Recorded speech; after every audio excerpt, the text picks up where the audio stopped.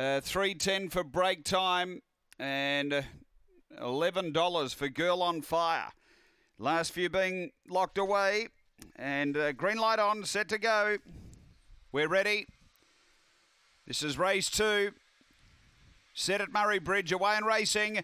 Very good speed. Spring Flora. Fave's going to bustle through and grab the front and get away. So it's Spring Flora by 2 to Girl on Fire. Break time. Behind those came Millie May. Then Outback Rebel and Sanday Vision. But up front, Spring Flora racing to the turn with a nice break. Out by 3 on break time. Oh boy, going really wide. Girl on Fire back in the ruck. But Spring Flora clear. Running on break time. But Spring Flora beats break time, I think, holds second from Outback Rebel. And behind those both Millie May with Sanday Vision and Girl on Fire was back at the end. The time here is around 25:80.